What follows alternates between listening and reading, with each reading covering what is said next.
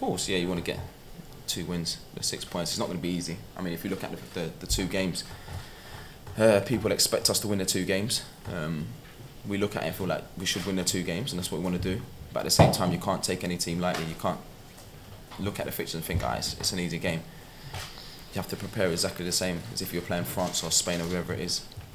And that's what we're doing. I mean, we met up on Sunday evening. So, you know, we're doing everything right, ticking every box to make sure that we get the 2 wins.